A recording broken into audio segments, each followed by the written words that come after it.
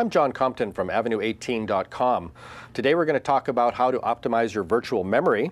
Virtual memory is a swap file that Windows uses to allocate memory and programs into the system for greater performance.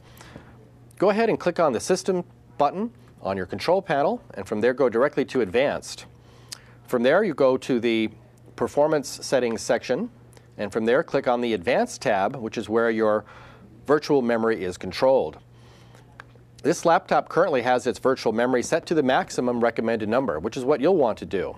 You'll also want to make sure that the initial size and the maximum size is set at the same number. This allows Windows to set aside that memory at boot up without having to resize it later in the session. And this overall is thought to improve your performance. Bear in mind that you will want to have free disk space on your hard drive be adequate in more than, say, 5 or 10%. If you're running out of actual storage space on your C drive, the virtual memory settings may not work as well as expected. I'm John Compton from Avenue18Computer.com. Please check out our additional links for more information.